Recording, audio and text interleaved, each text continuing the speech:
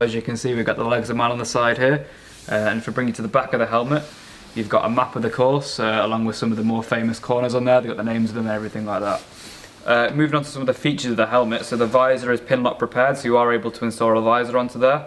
And you've also got an internal sun visor as well, for those rare sunny days that we get in the UK. This helmet as well, it is also ACU approved, as you can see on the back there, so if you do want to go on track with it, you are able to do so. Moving on to the inside of the helmet as well, it has got fully removable liner, so you can wash it should it come dirty. It is the ratchet buckle system as well. I know a lot of you guys out there prefer it because it's a lot easier than double D-rings. So guys, that was a Nitro N2300 or a Nitro N2300. We do also stock black visors for these in store as well. So if you've got any questions, either pop in store or leave a comment and we'll be happy to help.